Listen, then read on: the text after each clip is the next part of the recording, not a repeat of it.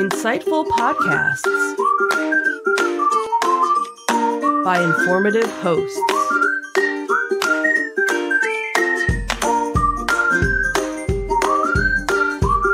Insights into Things, a podcast network.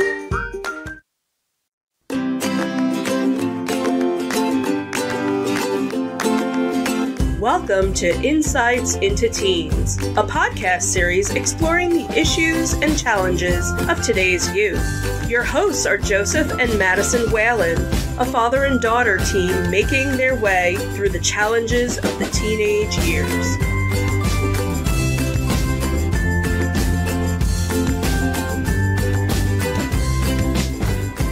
Welcome to Insights into Teens. This is episode 52, Financial Responsibility. I'm your host, Joseph Whalen. My mature and responsible co-host, Madison Whalen. Hello. And we are joined today with our special guest, Dan Fooks from the Financial Fix. How you doing, Joe? Happy to be here. Awesome. Glad you could stop in and talk to us today. Yeah, I've been looking forward to it. Absolutely. So just as part of our process here, we like to try to define what we're talking about so that we can keep that in context for the rest of the podcast. So let me just ask you right off the bat, what is the Financial Fix? Yeah, so I couldn't tell you when, couldn't tell you why, but one day I thought, you know what, I have all these ideas about finance and I want to share them with people. So, I through word of mouth, obviously I'd share with friends and family and whatnot, but I said, you know what, I need to document all this somewhere. So I coded and created a blog, a financial blog, and that's what the Financial Fix is. You can see it's personal finance, budgeting, it's credit, it's investing. So I cover basically all different types of topics for, whether you're an adult and you know a lot about finance, whether you're a teen and you might not know as much, or whether you're a young adult and you're kind of just getting started. It's kind of covers all spectrums. So it's a financial blog for people looking to learn more about finance, and it's where I share my ideas. Very cool. So what got you into finances and financial planning? Yeah, so as I was growing up, my grandfather and my dad, my dad working for Vanguard, he, a financial investment company, he kind of got me into it and kind of, when I was younger, got me started with this idea of investing and saving your money. And that's kind of where it stemmed from. I opened my first investment account at 16 years old, and that was with the help of him. That's impressive. Yeah. And, I saved up a lot of money, and I think I probably around $500. And, that's another misconception. You don't need a lot, or you don't need crazy amount. Right. Whatever you have. And so I opened it up when I was 16, and that's what really got me started with all the research and, everything else. And that's what got me started. So Nice. Yeah. So today we're talking about financial responsibility, which I think what you just told us is kind of the definition of financial responsibility. But just to couch the discussion today, how would you define financial responsibility? Yeah, I think it's a desire and also a responsibility to just properly manage your finances. So it's going to be a combination of everything, right? Spending, what you're spending, how much you're saving, what are your savings goals, keeping in mind, future expenses, everything. It's just having a mindset of finance and kind of visualizing the whole financial picture. Okay, cool. Well, I think we've got a number of questions for you. I know Madison has a couple of questions prepared. So we'll come back, we'll take some quick questions, and we'll go from there and see where the conversation goes. Great.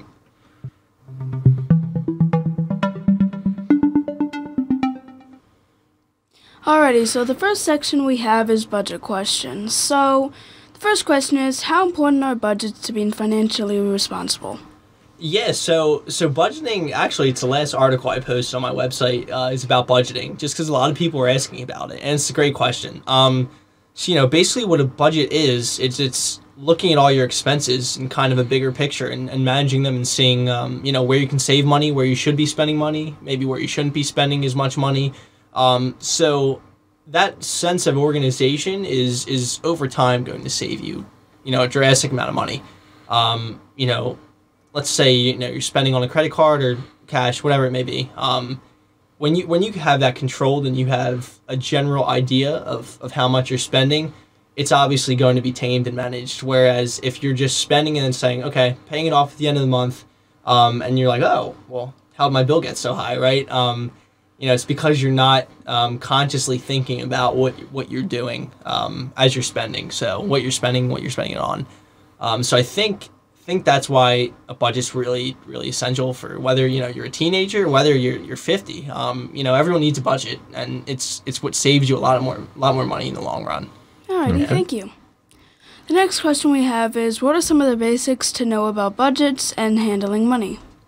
Okay, so for me, the goal is to save as much as possible without obviously sacrificing, things that you might want to buy or, things that you love, hobbies you might have.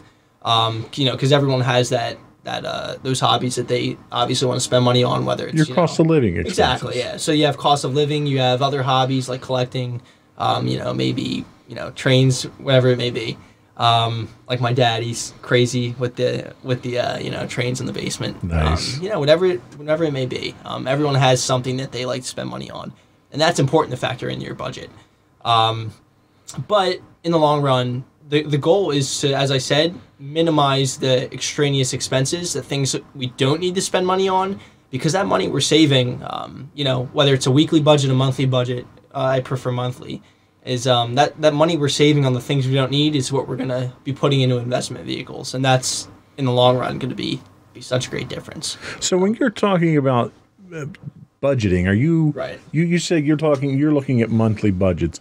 Do you generally center the budget around your income or your expenses? That's a great question, Joe. So I don't even pay attention to income. I pay attention to expenses. And then at the end of the month, I do see what percentage of the income was saved, but I don't keep in mind, if I'm making a little less this month or more this month, right? I don't say, oh, I'm going to spend less necessarily. That's a great idea. But what I do is I kind of think of what's coming with the month ahead. So, it's February, right? It's Valentine's Day, expensive dinner, right? Sure. That's money. Of course, I love to spend and never mind spending. But that's something I'm going to factor into my budget. If I'm traveling a lot in a month, right, I'm going to factor in more gas. Maybe I'm spending $100 a month in gas. If I'm driving to Vermont or something, I'm going to probably account for like $200, sure, $300 in gas. So I kind of look ahead at the month and like to see what's going to be needed for that month. And then at the end of the month, if I saved a better percentage of my income, that's phenomenal. So, okay, yeah. That's a good answer. Thank you. Alrighty, so the next question is, what are some tools a teen can use to budget their income? Yeah. So this is awesome because you can't do any of this mentally, right? It has to be written down. I like to use the term documented. But so does the IRS. Yes. So I use a great app on my phone. It's called Money Control. And there's tons of apps like this. Like, I'm not saying you have to use this one. This is what I love, and it works for me. I want to say it was like $3.99. I bought it a few years ago, and by far my favorite app. But what that app does is it shows you, it doesn't actively update it, so you have to manually enter everything. But not only does manually entering it make you more aware, I think, but you can see all your money at a glance. So in all your different accounts, like a bank account, right? A savings account, your cash on hand, maybe your cash in a safe at home or something. All your different investment accounts, you might have the holdings for those investment accounts. It just shows you all your money at once. And that is such a great tool to kind of get in, as I said, just a look, stepping back and taking a look at everything at once. That's kind of what this app does. And that's a great tool for saving money to see, tracking your saving over time. That app also generates like income and expense reports, yearly, monthly, whatever. Wow. It's really cool. And it's, you can, as I said, you can be like 50 and use it. You can be, 10 to 15 years old and use it. And that's great. So that's an app, Money Control, I recommend for everyone. There are tons of other apps like it out there. I know Mint Personal Finance is pretty popular. Yep. Well, Mint, yeah. on contrary to what you were just saying, Mint kind of does a lot of that for you. Yes, they do. It reaches out, and I used Mint for a while myself. Okay. And I found it was one of these out of sight, out of mind things where I wasn't entering those expenses in, and all of a sudden, stuff is showing up that I didn't, wouldn't have caught. Right. And the money starts to flow out a lot faster when you're not on top of it, entering it like you had said. Absolutely, yeah. And I used Mint for a little bit, not long at all, probably a week. And it just wasn't for me. I loved money control. I love entering everything manually because at the end of the day, I'm seeing what I'm spending and I'm the one entering it. Yeah, you're exercising the control. That's why I preferred it. You might want something more automated. It's kind of whatever works for you. But money control is great. Cool. Also, journaling I think is great. Having a journal. That's how I keep my budgets. I talked about it in my last article. I kind of write down all the expenses. I write down all the expenses I expect to make. And then as I go throughout the month, I'm going to be writing down, notes and. So you're doing projection through the journaling as well. Yep, wow, that's brilliant. Yeah. Okay. Yeah, I love it. Good answer. Yeah, we can go more in depth later about that process.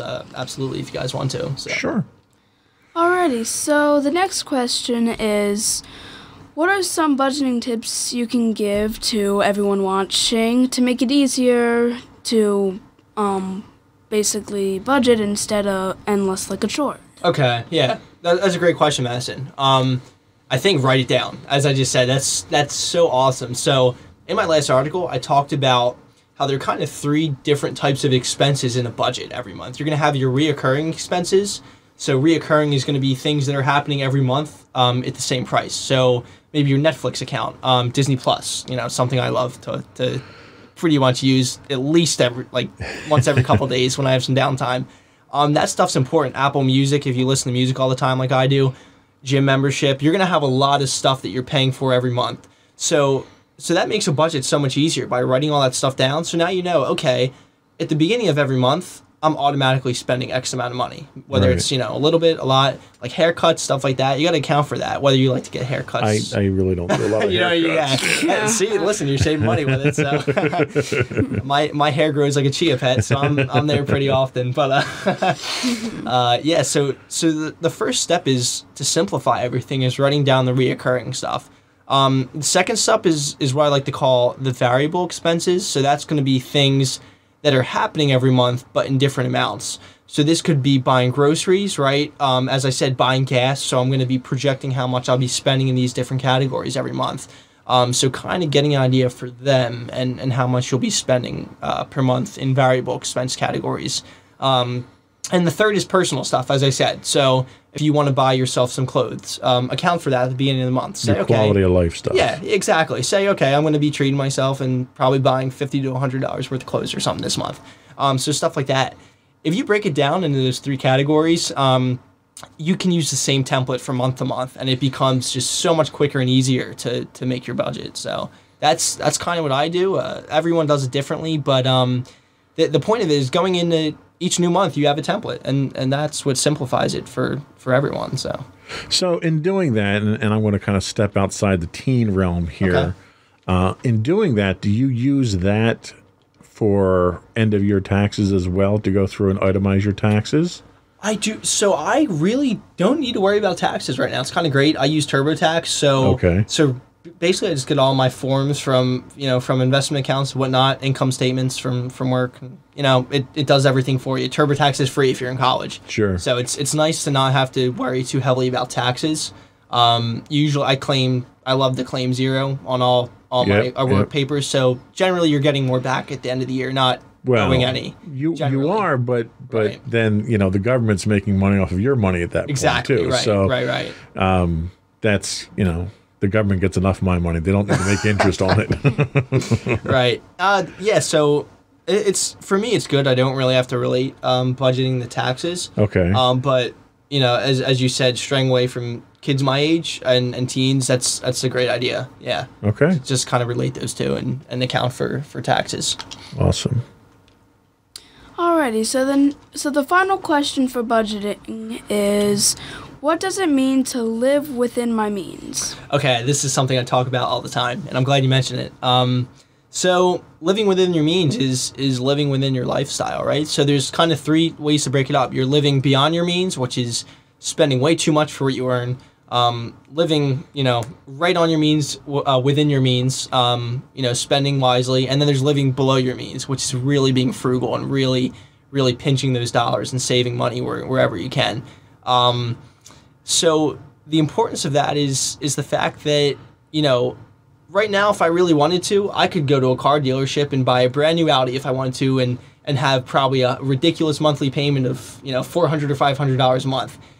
Could I afford it? Yes. Would it be the thing to do? 100% no. Because I know that even though I could buy it right now, that money is what's driving my investment portfolio, and that the future money that I'm going to be putting towards that car, that's money that I'm going to need in my investment accounts to help me out in later years. Whether it's just a savings account or whether it's account you have money invested in, living within your means is eliminating those extraneous expenses, the things that you really shouldn't have for your current position. Now, if I'm 30, 40 years old and I have a crazy amount of money where that's really not a lot to me, then yeah, of course it's going to be great to buy the car you want, and if it's not going to really affect your investment goals, then that's great. Now, living below your means is kind of what I like to do, and that's where you really start to get financially aware and really start to save the money. So that includes stuff like using coupons to get your Dunkin', right? Right. You're not paying for coffee, stuff like that. Just kind of using credit cards to earn points and sign-up bonuses and stuff like that. Living below your means is where you really start to, to understand that how valuable your money is to you, and that it could be spent in better ways than on things you don't need and put away. I totally agree with you there. In fact, when my wife and I bought this house, at the time I happened to be consulting, and I was making decent money consulting, but right. it was consulting work. It wasn't, I didn't have guaranteed income. Okay. Right. So when we qualified, we had qualified strictly on her salary, and we said, all right, we're going to buy a house that fits us. Right. That should I be out of work for a period of time, it's not going to kill us. Yeah. And that actually, I had to credit my brother for that lesson. Him and his wife came from an affluent background, so she had certain standards in what she wanted, and they've burned through 3 houses they couldn't afford as a result of that. So. Yeah. I like to think of like when you get older, right? So if you're like 50 to 60 years old, you can afford a giant house, no problem. But you see a lot of people downsize because not only do they not want to have to maintain all the space in the house, but they don't want to pay an insane amount of money for a house that they don't need. So even when you're older, you're kind of living within your means and not living, an extravagant lifestyle. And hopefully by the time you get that age, the kids aren't living at home with you, too. Right, yeah, so. Yeah, exactly, right, yeah. But it's such a great question, Madison, because whether you're 13 or my age, 21, any age, it's really important to understand that concept of living within or below your means. So I'm glad you asked. Yep. Cool. All right, we'll take a quick break and come back with some expense questions. Cool.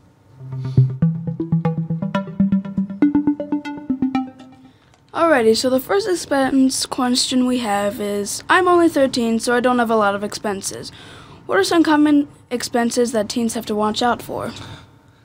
Wow, great question. So you are about 8 years behind me. So I'm in your place 8 years ago. The things I think I spent the most money on your age were entertainment expenses. So like maybe going out to ice skate, going out to the movies, kind of stuff like that. It's not really, for me at least, I didn't have to worry about too much financial responsibility until I was a few years down the line. So maybe high school, that's when you have a car now, right? You're paying for gas, you're paying for insurance, maybe. A lot of stuff like that. You're paying for the car itself. So that's where a lot more serious expenses, I think, come into play when you're in high school. When you're your age, it's kind of nice because, you're not spending as much. You're not really having to worry about money yet, even though, it's great to have a head start on it like you do. But, yeah, for me at least, when I was 13, a lot of entertainment stuff like, ice skating and things of that matter with friends. Yeah. Well, and nowadays, everything is going to a subscription model with your music, your movies, your software, everything is going to subscription. And while, mommy and daddy may handle your subscriptions for Apple, or well, not Apple TV, because they give that away for free if you buy something, but Disney Plus. You watch movies on Disney Plus all the time, so we're handling those. But there's nothing to say that you might not have an iTunes account if you want to listen to music, or Apple Music, I guess, at that point, or subscriptions to other music services or something like that kids listen to. So that's probably more of a recurring entertainment expense. Right. Yeah. As opposed to, I guess, incidental expenses of going out with your friends or going to an entertainment like Funplex or the movies or something like that. Funplex is a great place. Yep. Yeah, we love that. Yeah, so exactly. It's great. Like Disney Plus for me is free through Verizon for a year, so that's not something I have to pay for right now. Are you paying for your cell phone yourself? No, so we have a work plan and a family plan, so it works out really well. Nice. And some kids do have to pay their phone. I pay for my phone, to actually purchase it. Right. But luckily through our plan, it's I'm still in the family plan, which is great. Just because I'm still in college, right. Still living at home, and hoping to live at home as long as I can, just to save even more money until I'm ready to move out and have a few years' salary in the bank. So, but things like that. It's great when your parents can pay for them, but as you get older, some things start to shift on your responsibilities. Maybe like a music membership or a phone bill or stuff like that. Yeah. Okay. Thank you. So the next question, I think you sort of answered this, but just for a clearer answer, what is the best way to ensure the money I earn is spent correctly? Yeah, and I think even when you're a teenager, I think money is so valuable because you're not making as much yet, right? You're not on a salary with a job, you're not, interning or anything like that. So if you're making less, what you have is worth a lot to you, right? So it's really going to be what you just justify as needs and wants. So, when you buy something, if you think to yourself, well, am I going to need this in the long run? Do you think it's a waste of money at the time being? It's really going to be what you justify, as I said, is what you want versus what you need. So the best way to ensure that you're spending it correctly, I'd say, is to ask yourself that is what's important to you? What are you going to get real joy out of? And maybe what are you just thinking, oh, I really want this bad, but I won't want it in the future. And I think you do that now. We go out to the mall or, we go out to, the toy store or whatever, and you look at it, you have an idea of what you want to buy, and you'll spend 15 minutes looking at one thing, trying to weigh whether or not you really want this, how much enjoyment are you going to get, am I going to play with it once, put that Lego together and put it on the shelf and leave it, and you'll walk out of the store after all that time and not buy anything. Yep. And then you'll save the money. Yeah. So I think you've pretty much nailed that one. Yeah, I definitely think I've gotten better with my financial responsibility because before when I when I didn't have chores and I was 9 and 10, I didn't have a lot of money. I only got it from birthdays and stuff. Right. But now that I have a chore that pays very well, just saying. For an hourly rate, you're making some good money, trust me. Yeah. I've definitely now realized that I need to focus and figure out, am I really going to want to have this? How much enjoyment am I going to get? All that other stuff. Right. And I think there's an appreciation you get when you work to earn the money as opposed to when it's even just gifted to you. Absolutely. Yeah. You look at it completely different when there's an expense. I always feel that way. And a couple of things I'd love to add, Madison. I'm the same way with that, right? I'll spend forever looking in a store at something, maybe I'm between two items, maybe I'm if I need it all, right? So that's great you think that way. You think, well, do I really need this, or is this kind of just me saying, I want it? So that's great. Yeah. The second you mentioned, I think it's great to, before you're of the age to have a job, it's great to have chores and to be able to make a little income at home. And that's great. And then, as you said, the other only really income a teenager has is birthday and Christmas, right? So this is obviously different for everyone, but I would never spend a penny of what I made, what I got from family or friends and whatnot on birthday and Christmas. That would be my money that I just take and put away for my investing. And it builds up. So that way, when I was 16, I had a lot to put in. Yeah. With my initial $500, as I learned, I put more and more and more in, and to have that money readily available, by the time you're 16 or even younger, it's great. And so that's kind of how I got that from kind of just saving gifts is a great idea when you're younger. Awesome. Alrighty, so the next question. I think we also sort of answered this, but just for a nice, clear answer with a new question. Well, yeah, I think we did. So the next question that we had was handling recurring expenses, and I think we covered that one. Pretty much. Right. I think the next one's a good question. Okay, so the next question is, how do I know if I have too many expenses?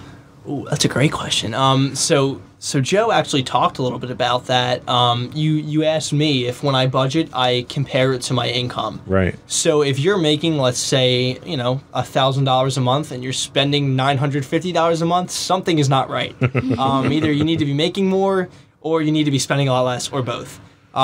So when you find that you're really not able to save at all, that's when there becomes a problem. And that really is, that's a reality for a lot of people. I don't know if you know this, the average net worth of a 21-year-old, can you guess how much that is? So how much a 21-year-old is worth is $0. Wow. So that means their assets and their liabilities, just because of so much college debt, is actually canceling out or becoming negative. Wow. So that's really scary to think that not everyone is in a great financial position when they start out, and that's because of college. Yeah. And, that's a reality, and, the way around that is to, obviously you say, okay, well, I have college debt, but the first 3 years out of college, as soon as you get out of college, start making the money, start paying off the debt, and again, budgeting comes into play with that to make sure you're saving enough to pay off that debt as quickly as possible, and then you could start to begin to become on track for for saving for your investing accounts. So very good point. Yeah. Alrighty, so for the final question in expenses, I think is a pretty good one and an important one for pretty much everyone watching, not just teens like myself. Should I prioritize which expenses I pay first? Yeah, so anything that you're being charged interest on, especially if you're an adult, you need to get rid of that right away. So I one thing we'll probably talk about in a little bit is credit cards, right? I pay the statement in full every month, so I'm never being charged interest on credit cards. If you have any type of loan or maybe a credit card balance, maybe college debt that you're being charged interest on, so that means you're being paid you're being charged more and more the longer you don't pay it. That's what you need to pay off as soon as possible. That's what you need to do before you start the investing accounts and everything like that. You need to get that money paid off. And so that is always the first expense you pay off. If we're just talking about monthly expenses, after you get paid, I love the idea of pay yourself first, which I'm sure you've heard of. Yeah. Putting the gas in your car, making sure you have the groceries at home for the week and the month. Just the important stuff first before you go spending money for yourself and putting the money away. Yep. Before you invest and maybe put in the savings, make sure you're taking care of it home with things like that, I'd say. Your survival expenses, right. Basically, the making sure there's food on the table, making sure the electric's paid, making sure you can get to work so that you can make money for the next month, all the basics, I think. Right. And the very scary thing is that with investing, as we begin to talk about investing more and credit more, none of this stuff is taught in school. Yeah. And that is just mind-boggling to me that I learned all this through the past 5-6 years on my own. Nothing you do in school. You have financial literacy in 10th grade. That's a half a semester course that honestly you learn absolutely nothing in, as opposed to what you should be learning.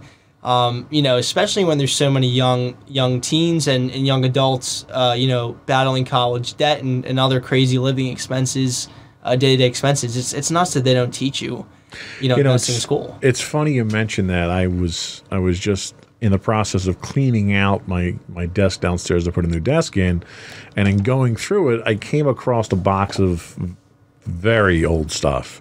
And in that box, I happen to have a plaque that I had earned when in high school for National Honor Society for outstanding achievements in business. And that class did all the budgeting, showed you how to manage a checkbook, told you about investing, and they don't offer anything like that in schools today, which is crazy because it's so easy, to be honest, that everyone can do it, and everyone could be doubling their money every 10 years. Yeah. And they don't realize the effect that has by the time you're 60, ready for retirement. It makes a drastic difference. And we'll go more in detail about that later in the episode, I'm sure. Absolutely. So we'll come back and we'll talk about credit, since that seems to be a hot topic. Cool.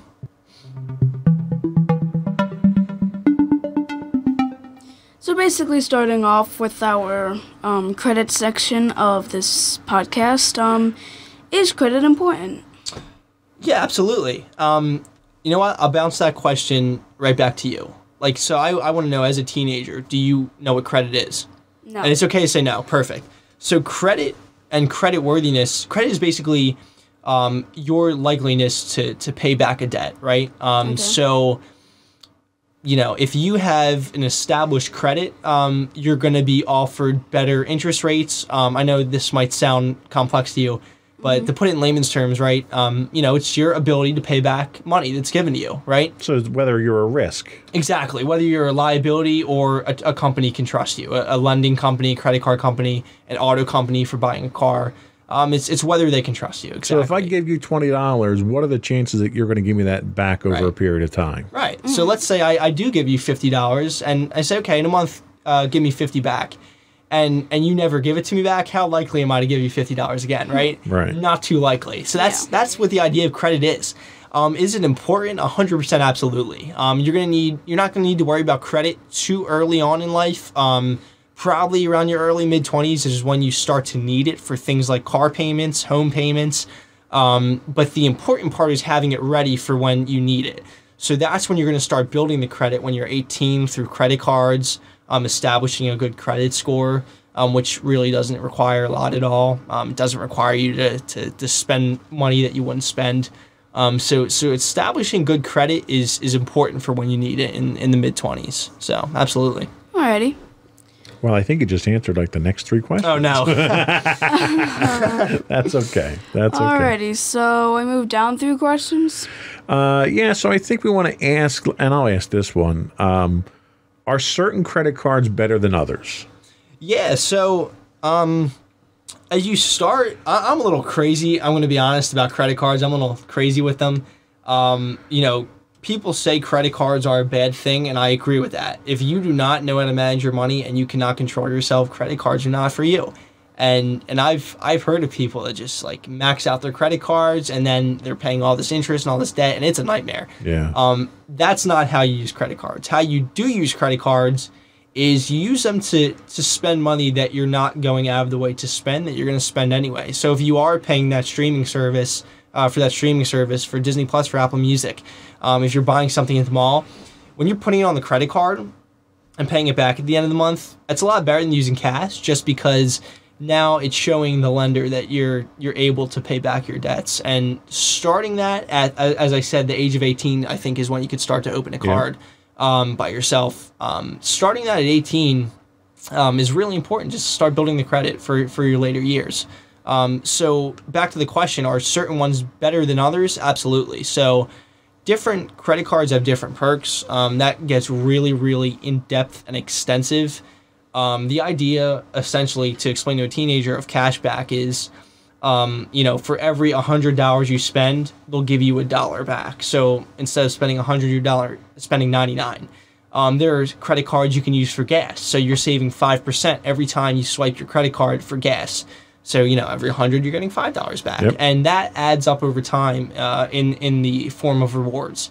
So, you know, I can't tell you, I'd probably save hundreds and hundreds of dollars just from using credit cards, not spending any money that I wouldn't spend anyway. I'm not like crazy and say, oh, I need points or anything like that, through sign-up bonuses and things like that. Depending on what you want, they're perfect credit cards for you. You might just want one credit card that's 2% cash back on everything, and that way you don't have to go crazy tracking rewards, which I think is what a lot of people like to do, just have one or two. Yeah. Or you can be a little crazy like me, and you can go, you know, have a few different cards for different scenarios for month to month. I probably have about 6 or 7, and I use at once usually 2 or 3 every 3-month period. Sure. Because that's when the rewards, the rotating rewards change. So I read your article on the financialfix.co and the article on the Apple Card. Right. Yes. So I have an Apple Card. Okay. I use it rarely. Okay. Primarily, I use it for anything that I purchase from Apple at this point in time. Which is great, yeah. So I get the 3% back on that. Yeah. A lot of it's gimmicky. Okay. So, the whole next day cashback reward type thing. I totally agree with you that I'm not spending money to the point that I'm looking to get that back every day. Right. And nor am I using it enough where the analytics work. But what's, to me, I think advantageous for something like that is for online purchases. One of the biggest advantages I think the Apple Card have, and some of the cards that are out there today are offering this, where you can generate temporary account numbers. Right, yes. So every time I make a purchase online, I can generate a different account number for that purchase. So if it becomes compromised or their database gets compromised like we see, on an almost daily basis, that isn't going to hurt me. How do you weigh those factors in to credit card? Yeah, so I mean, you've had so many, especially being I'm a computer science and cybersecurity student. So there's so many data breaches nowadays. Wawa, millions of dollars, a lot of customers with credit card information. Target, not too long ago, had a huge data breach. Protecting your money and your privacy is important. And the fact that when you use Apple Pay for not even the Apple Card, but any credit card, right? It's generating a different hash every single time you use that card. So, if they're going to hack your data, if they're going to get access to the data, they're only getting that one transaction. They can get only one piece of the big puzzle, and they can't get any of your other stuff, which is great. I think the worst thing to do is actually use physical plastic. That's what's actually, if you're actually swiping a card without using a chip, that's what is the least secure, obviously. And then it just happened to my parents. They had to get new Chase Freedom cards just because they had a couple expenses on there they didn't have, and they had to change their numbers up. And so it does happen to everyone. I always like to be very cautious with. I never save my credit cards on my computer. I don't like to do that. Yeah. I try to use Apple Pay whenever I can, just for that extra layer of security, and absolutely use a chip whenever I can because it's way more secure than ever having to swipe your card. So. Okay. Yeah. Cool. Great question though. Alrighty, so the next question we have is, how do I learn about which credit cards are best for me? Yeah, so the internet, I say, is your best friend. There's this YouTuber I love, Graham Stephen. I don't know if you ever heard of him. He's a millionaire. I think living out in California. I don't hang out with too many millionaires. Well, listen, neither do I. But he is real estate investor and really great guy to talk about credit cards to you and how to use them. So I love watching his credit card videos and stuff like that. But Investopedia is one of my favorite websites for kind of just basic descriptions of things. If you're looking to learn more about credit cards, it's always a great idea to just go to Google, type in, X credit card, maybe Discover It card is a great starter credit card that I love to recommend to people. Going online, just kind of learning more about it and looking up the perks and the rewards is how you're going to get an idea of what you want. So if let's fast forward a few years, let's say you are 18 years old and you're looking to get your first credit card, right? You're just going to want something really simple, really basic that you can start to establish and build credit with. So that's when I recommend either a secured credit card if you don't have a credit score and you need some help getting one. A secure credit card is basically when you deposit money into the credit card account, and that way if you don't pay it back, it automatically does for you. So it's kind of like a learning curve for using a credit card. If you don't want to get a secure credit card, you can start out with, I know Capital One has a Journey card where it's just kind of 1% cash back on everything, but it's just a great card to start building credit with. Same with Discover It, it's just 1% back on everything, but they also double your cash back at the end of the first year. They also have 5% back on rotating categories like gas and dining. So the rewards spectrum really starts to grow over time. And as you start to get more of an idea of kind of what you want in a credit card. But, I think if you're just looking to establish credit, really, your goal should be to get a credit card that earns 2% back, which everyone should have, I think. Okay. Yeah. Alrighty, so the next question is, how do I get a credit card without credit? Okay, yeah, great question. So when I applied, probably about 18 or 19, My first credit card was the Discover It card, and I guess maybe I had a previous credit score, but you never really know. I guess there are no loans in my name or anything, so there's really not a reason for me to have a credit score. They are a company notorious for giving credit cards to people with low or coming into the world of credit. So you want to look for companies like that do that. Discover is great for it. If you don't have the credit score, Capital One Journey is an amazing one. They also have a card that just doesn't earn any perks. It's just you charge it and then you pay it back. And sometimes that's what you have to use if you don't have a credit score. But once you get that first card and you start making your payments on time for a few months to a year, then you're going to start establishing your credit score and start to be able to expand your credit card game. How do you feel about department store credit cards? They used to be, years ago, when I was getting into credit, that was your entry level. That was how you got a credit score, because you weren't getting credit cards if you were fresh out of high school, from the major credit cards. So you'd get a Sears card or a JCPenney card, and that was how you got your credit established. Is that still viable?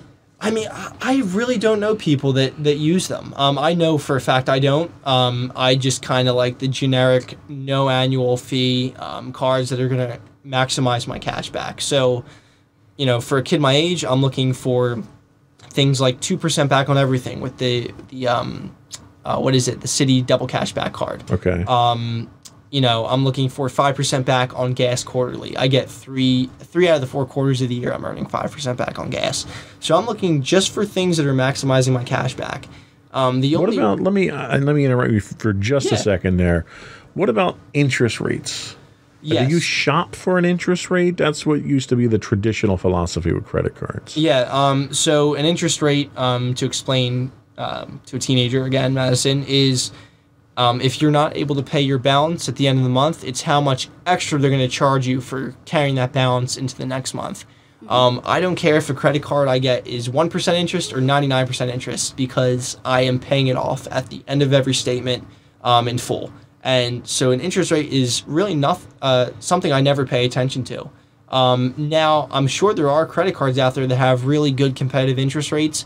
So maybe if you're going to be charging something like a very large expense, on a charge card or something along those lines, maybe that's something you look into as an adult. But again, I never would promote using an interest rate. I'd probably recommend just getting a loan at that point. Okay. Because you're going to get a lower interest rate with a loan, I think, than probably you would through a credit card lender. So makes sense. Yeah. Good segue too. Yeah. So we're about to talk about loans, so I'm just going to combine the last 2 questions. So, how do loans work, and are some loans better than others? Yeah, so are some better than others? Absolutely. So that's all going to depend on your creditworthiness. So if you have a better credit score, let's just use the example again of buying a car, right? Let's say I go out and buy that Audi a few years from now. I don't even like Audi. I don't know why I'm saying Audi, but so let's say I'm going to go buy that a few years from now. They're going to look at my credit score and they're going to say, okay, he has a great credit score, so we are going to lend him money and charge him less. So maybe the interest rate is 6% over a fixed period of time, right? Mm-hmm. That's a really good interest rate. For someone that doesn't have that good of a credit score, they're going to charge a lot more in interest. So they're going to charge maybe 20% or something like that. So not having a good credit score is going to cost you more money if you're going to need to take out loans. For college loans, which are obviously very important for kids my age, again, you're gonna need to look for the lowest rate available through your school or through any third-party college lending service.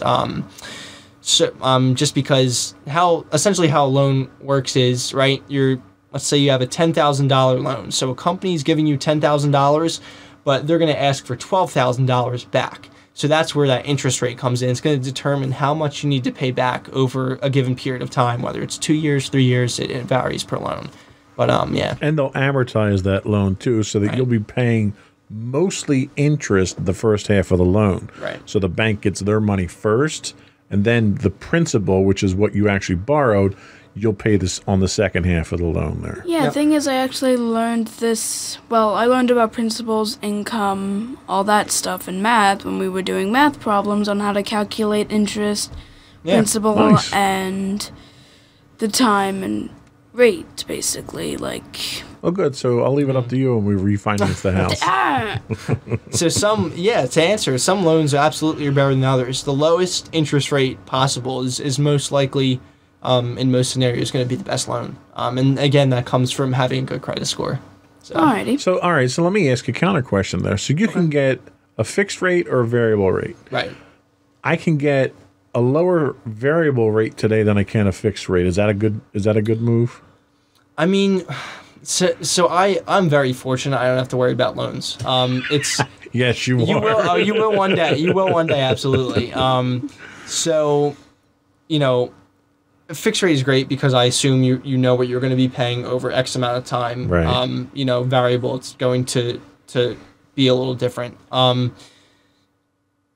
mean, for that, I'd probably just say that whatever, put it as simply as possible, whatever for certain is going to cost you the least amount of money. Yeah. When I have to go into knowing about a lot of extensive stuff for loans, whether it's for a mortgage, for stuff like that, I'm really going to do my homework and make sure that I know, historically and in today's day and age how I'm going to spend the least amount of money. Yeah. So, yeah. Okay. Good. Same when investing. I mean, right? Wait. Not going to get. Won't jump the gun there. That's cool. our next segment. All right. So I think we'll come back. We'll talk savings, then investing, right? Yep. All right.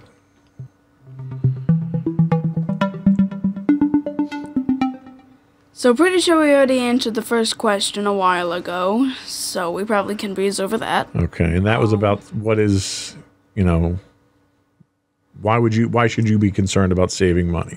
Right. And you should be. So. Absolutely. So, what are good ways and bad ways to save money? Okay. Yeah. A bad way, I think, is just keeping money in a bank account or at home as cash. I always like to say that a bank account is essentially just a prison cell for your money because... Yeah. Or it's just as good as being at home in a safe or, in your piggy bank, right? It's not making you any money. It's not making you any passive income. And that's not good.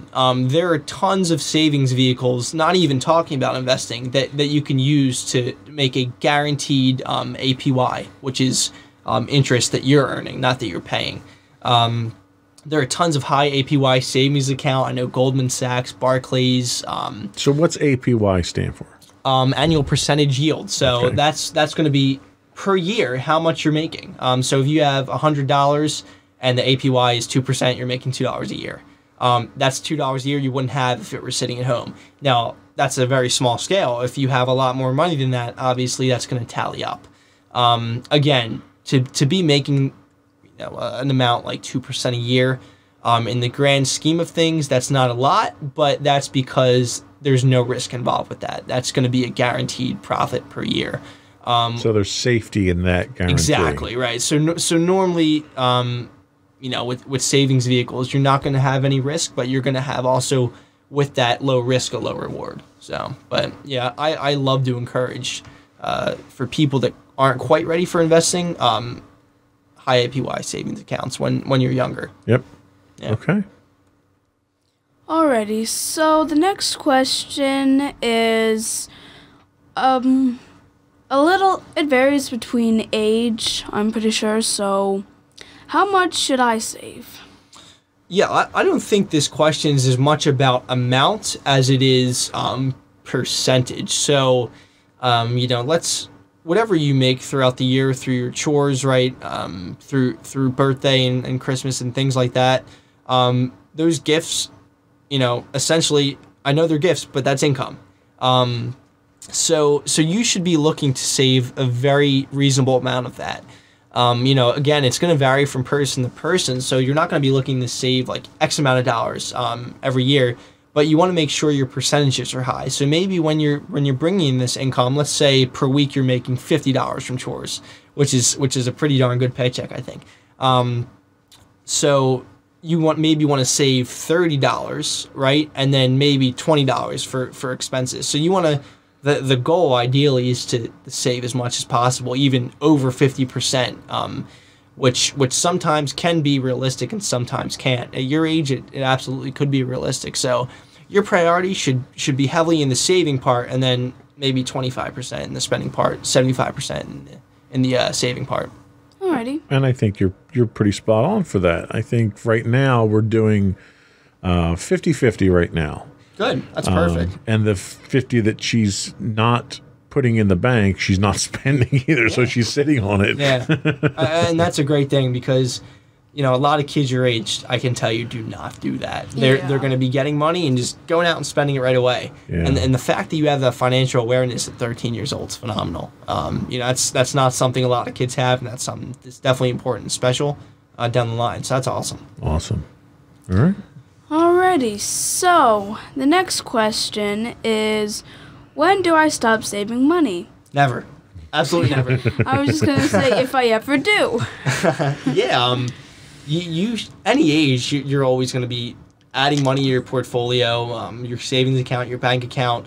It never stops. It's something that's important your whole life to start saving for retirement, and hopefully ideally, the younger you start, the earlier you retire. And, whether that's a difference of a year or a few years, that makes in the grand scheme of things, an awesome difference. So saving money never stops. It should always be a focus and a priority. Obviously, I always love to say money's obviously not everything, right? But it's very important to keep in mind that you do need it for the things you want, the things you need. So that's why saving is important, and that's why it never stops. Good answer. Yeah. I agree. Alrighty, so the next question is, can I lose money through different saving types? Yeah, so Joe, maybe you want to pick my brain a little bit with this, but I'm going to initially say like savings accounts. I don't really think so. I couldn't think. Maybe you can counter me here, but I don't think there are any savings accounts that are unsafe. Investing accounts, absolutely. Right. You can absolutely lose money when investing. The only time I think you run into any risk of loss is in huge amounts. FDIC insures you for what, up to $500,000. Yeah. So even if the bank that you have money in goes under, the federal government actually insures that money. Mm-hmm. So unless you go over that insured amount, you're not risking anything with a savings account, and that is why your interest rates are so low. Yeah. So no risk, little reward. Yep. High risk, generally high reward. Yeah, and I think if you have $500,000 in a savings account, that should probably be invested. And if you have $500,000 in a savings account, you're probably not that bad off to begin with. Right. Exactly. Right. Next question. Alrighty, so this goes into what you were starting to say, but into more depth. What is the difference between savings and investing? Yeah, so they're both similar and they're both different, right? So they're both taking your money and your hard-earned money, and you're putting it somewhere. The real difference comes in where you're putting it. So a savings account is typically going to be through a banking company. Every bank has a savings and a checking account. Obviously, checking being for spending and savings being for putting your money away. Now, on the other hand, an investment account through a brokerage, which we'll talk about, is where we're putting our money into a market, the real world, moving every day, all around the world market, where we're going to grow our money based on the values of funds, of companies, of other markets. So that's where it differs, right? With investing, we're not just putting it into our bank account, we're putting it into the stock market, and we're really starting to make our money work for us. So that's where the difference comes into play. All right, cool. Alrighty, so the final question in savings is, how do multiple streams of income affect savings? Yeah, so a topic I love to always touch on is creating multiple streams of income, right? So if you're doing chores right now, that's great. You're making great money. Probably at this age, that's your only stream of income, mainly. I guess you can count. And report cards. Okay. She gets paid for bringing home A's. Okay, there you go. So that's another stream of income. So now you have two streams of income. fast forward a few years. You're working a job, right? Maybe you're blogging, you're doing something on the side where you're making some passive income doing that. Maybe we start turning these podcasts into something profitable. Yeah, I mean, so I always love to use myself, for example. I'm probably one of the busiest kids for a 21-year-old, but so I have a job. I'm a software developer for a company, right? That's my day job, my internship. I work at a golf course part-time over the winter, usually once a month. During the summer, 3 to 4 times a month. I play guitar at restaurants, at least usually once or twice a month. I tutor, I give piano lessons. It adds up. All these different streams of income, you'd be amazed at over a few years, the difference in income that makes, instead of doing one thing, doing a few different things to make some extra money. Sure. How that helps you in the long run. So I think from young age, it's important to start that. So under those circumstances, would you dedicate one or more streams to savings and then live off others? Yeah, that's a great idea. So the idea of this is think, okay, well, maybe I play guitar at a restaurant twice a month. That's the money I could use to pay off all my expenses, right? And then the rest of it, I can just put right in the savings. So I only have to get my spending money from one source. So that's the overall goal, is to create those multiple streams and of revenue and be able to allocate more of that to savings. That's awesome. Yeah. Okay. So we'll come back and we'll talk about how we can invest all that money we're making from all of our A's.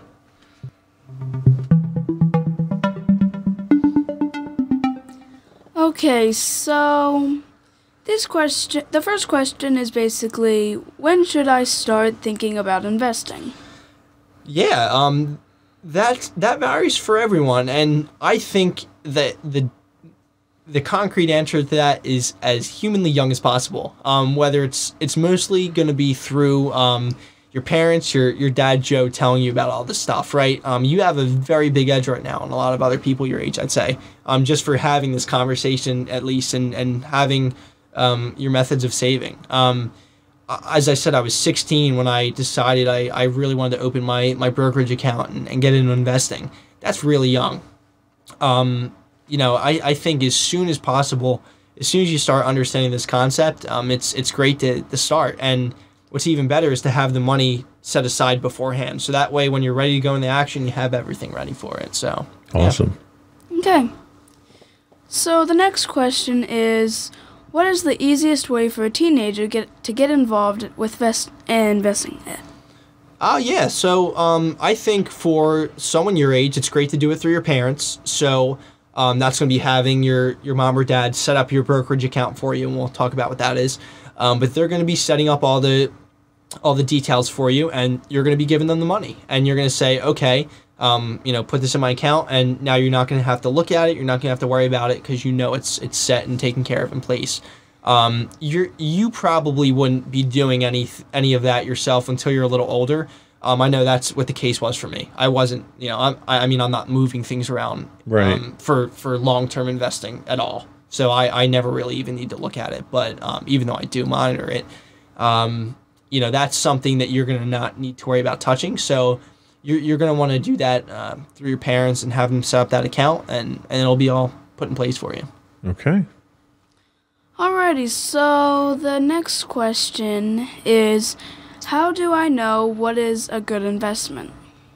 Okay. Well, there's many different good investments, I should say. To me, and for a kid, a teenager, someone your age, a good investment is something that is safe. Okay, you don't care about how much, what the percentage you're making is a year. You don't care if you pick that investment that's going to make you a fortune. You want the safest investment. A good investment to me is a safe investment, and that's how I invest my money. Okay. I don't focus. I mean, I do a lot of analytics, and I'm able to sometimes make swing trades and day trades and things like that, just because that's what I do. I'm into it. But good investing essentially is safe. And I agree. I'm generally risk averse when it comes to my investments, and if I yield 15 to 20%, right, I'm doing pretty good. Which is phenomenal, by the way. Yeah. It's phenomenal. So I've been very fortunate. So, and they're low risk yields that I have at this point in time. So, right. Okay. Diversity helps. Yeah, I mean, we've really only known our economy. There was, other than a slight bear market in the end of 2017 or 2018, we've only known a bull market these past 5 years. A bull market is rapidly increasing. A bear market is rapidly decreasing. So bullish is good. But as you said, if you're earning 15 to 20 a year, it's phenomenal. Usually with a good safe investment, you want to expect anything from 5 to 10. Yeah. So to have safe investments and to be able to do even more than that, which a lot of people have done with this amazing market in the past few years, that's great. To have a safe investment, give a pretty promising return. Yep. Yeah. Alrighty, so as a counterpart to the last question, what is a bad investment, and what do I do if I have one? Okay. So a bad investment, I think, is not knowing what you're investing in. Investing in a fund, or whether it's an index fund, which we'll talk about, or a company without knowing what you're putting your money behind, right? You should never put your money behind anything, or even your word of mouth behind anything, right? You wouldn't say you like something if you had no clue what it was. So in the similar sense, you wouldn't want to put your money behind anything that you didn't know anything about it. So bad investments, as we get older and start to study investing and whatnot, is buying it too high of value, right? Buying something we're not familiar with, or things like that. Again, I think you stay away from bad investments by not being a greedy investor, by being a safe investor, right? Because you're working hard for your money.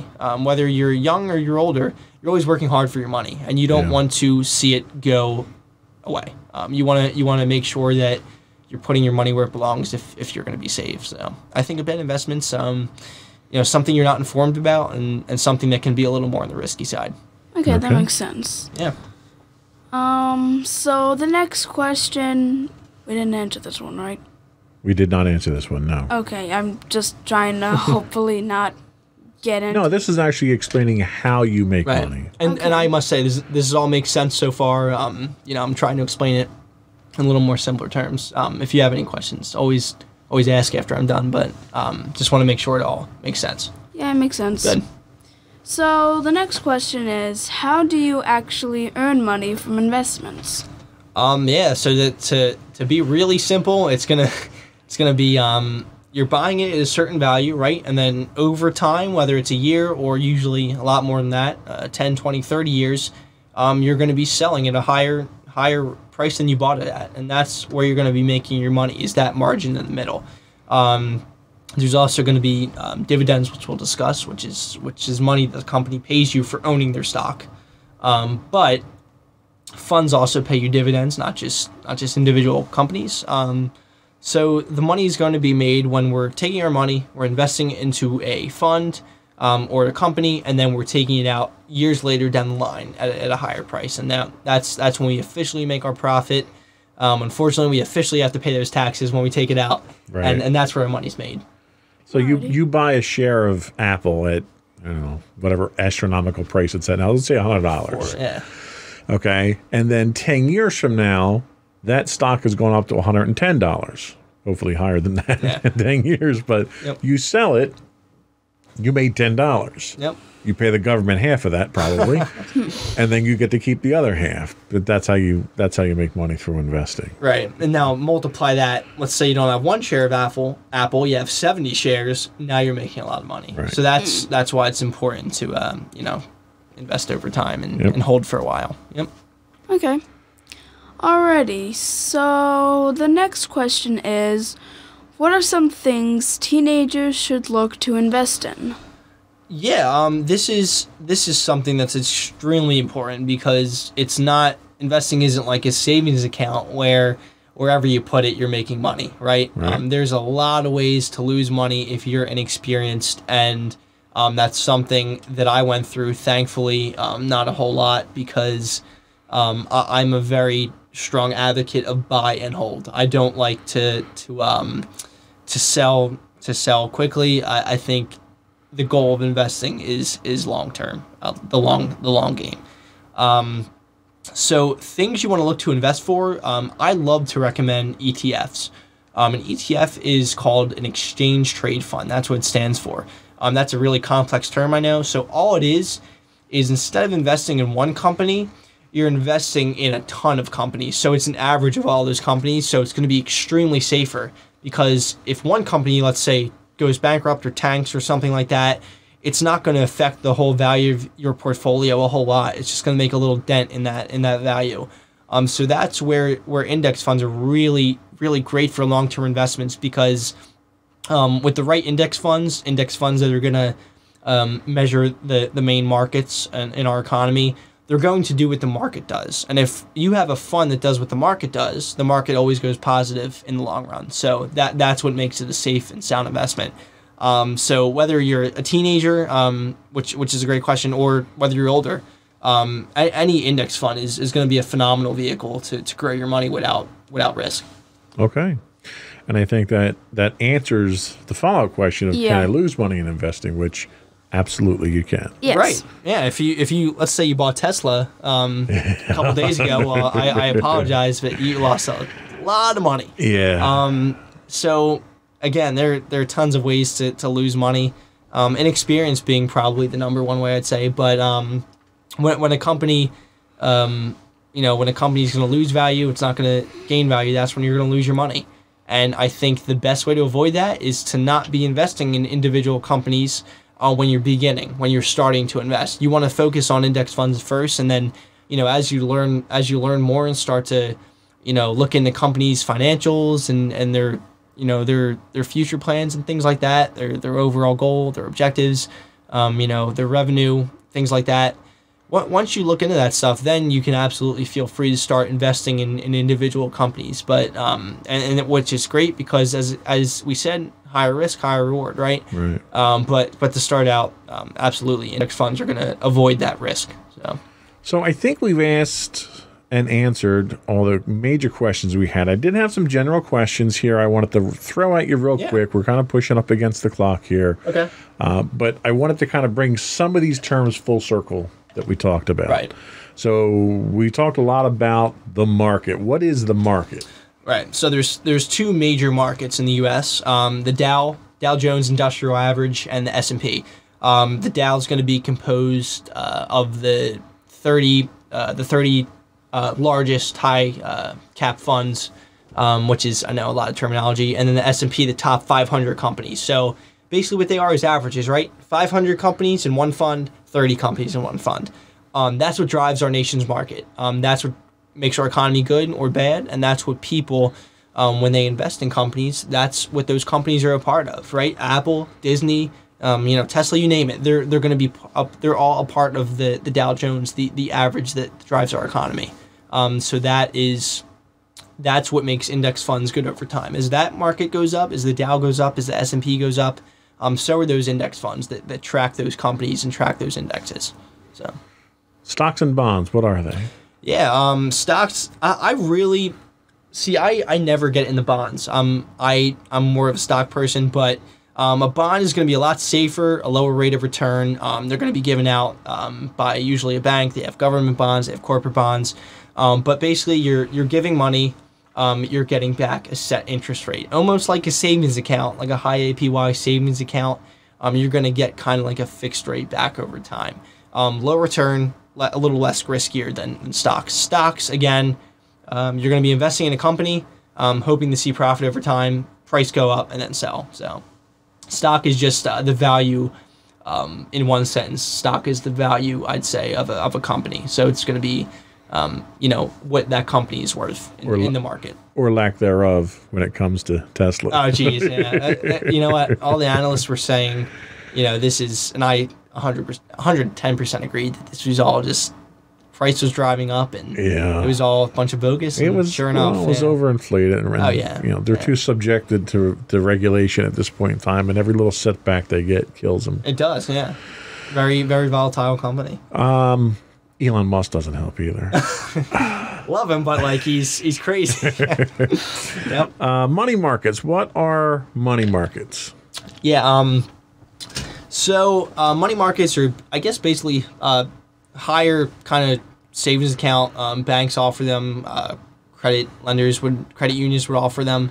They're just accounts that are gonna generate a lot less interest, so maybe like 2 to 4%, I guess. Okay. I don't use them. As I said, I love the index funds. That's where pretty much all my money is. About 60% of my investments are in index funds, 40% in stocks. But money markets are just like probably like a higher APY savings account where you can put a fixed amount in and get a fixed percentage back. Just another different type of account, different type of investment vehicle, where you can grow your money. So as you can see through this discussion, there are tons and tons of options. Yeah. Just in an hour discussion, right? So all right, dividends. We touched on it. What are they, and should I look for stocks that offer dividends? Yeah, absolutely. Dividends are great. They're they're going to be what a company pays you essentially for owning their stock, right? And not just companies offer dividends, right? Index funds offer dividends. A couple of my favorite index funds pay pretty good dividends.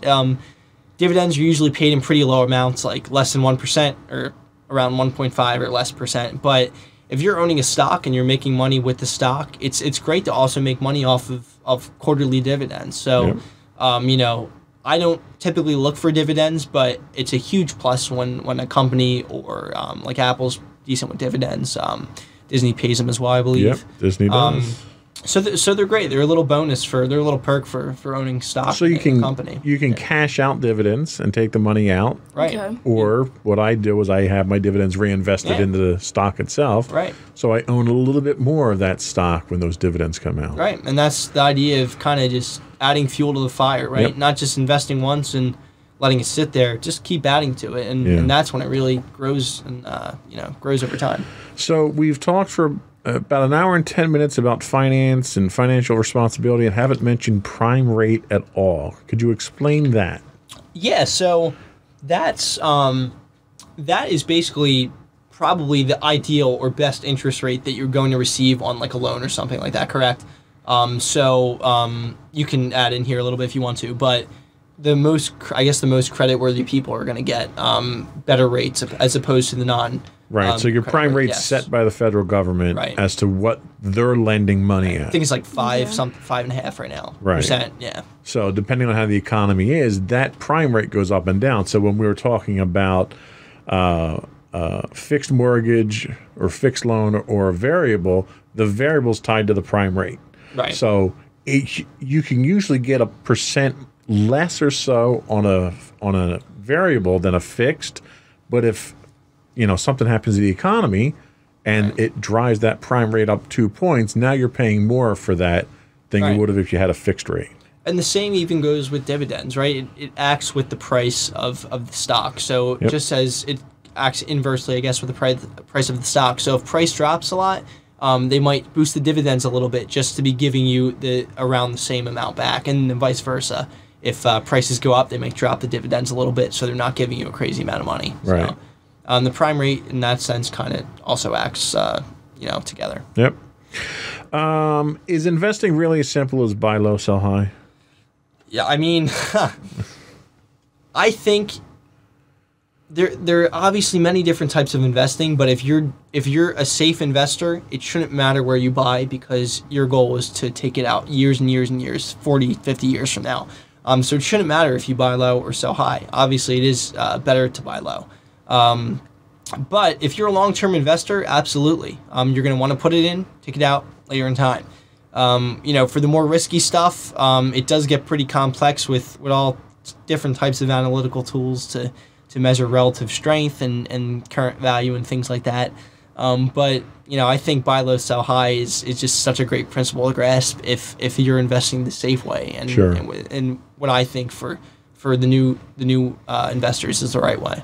And the market is cyclic. It's going to go up and it's going to go down. And if you catch it at the right time, it's better. Like I'll tell you, when the market does go down, that's when I always buy because you're getting in at a little better rate than what you typically would if it were a little higher, right? And that's what terrifies me buying now with everything. The market, the economy being so good right now, everything is up. Right.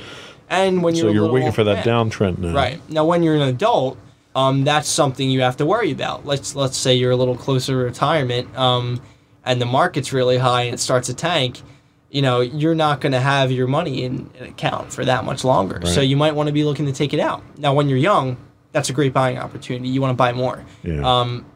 I could confidently 100% tell you, put your whole life savings in index funds. Vanguard, they measure the mega cap, so basically the larger cap companies in the market, or mid cap, small cap, measures the whole market in general, all these ETFs. So it's a safe investment, right? If you invest in those and it tanked 10% the next day, I'd say I still 100% stand behind what I said, because by the time you take it out, you're going to have doubled, tripled, quadrupled your initial investment. So it's important not to focus on the short term, but look at the long term. So to sum up, what is the most important advice you could give a teen about financial responsibility? I think that as a teenager, it is, even if it's not something that you think about every day, it's something that will be happening every day in the future, if that makes sense. So you're not going to have to worry about paying bills right now. You're not going to have to worry about buying a car right now, but one day you will. So if you can prepare for that now, it's so much better through investing, through budgeting, through saving. I think the number one thing about financial responsibility, in teens and young adults is the earlier you prepare, the more ready you're going to be when the time comes to need those skills. So I think that's awesome advice. We'll come back with some closing thoughts and close out the show. Great.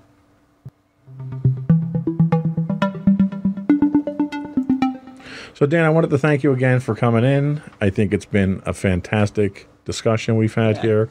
I've learned a lot from it. How can people learn more about you and the Financial Fix? Yeah, Joe, thanks so much, Joe and Madison, for having me. I had a great time recording this episode. So the Financial Fix, you can visit the website, the blog at thefinancialfix.co. We also are on Instagram, where we're pretty active. It's just The Financial Fix on Instagram. So we have tons of information on the website, tons of great information on Instagram, where you can reach out to me at contactthefinancialfix.co. Contact at thefinancialfix.co, that is. All that information about contact and the emails on the website. He also has it on the screen there for you. So you can always feel free to reach out to me with any questions about the blog, about personal finance.